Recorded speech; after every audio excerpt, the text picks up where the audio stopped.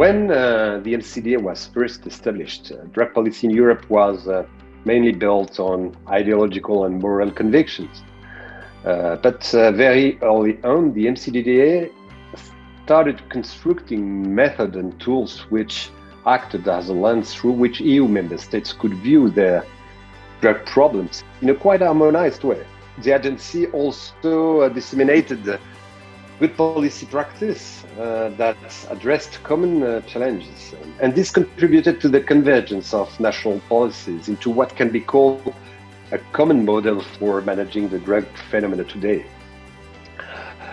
While working at the EMCDDA and within its scientific committee, I have come to understand the complexity of the European drugs problem and the important role the agency plays at the bridge between science and policy.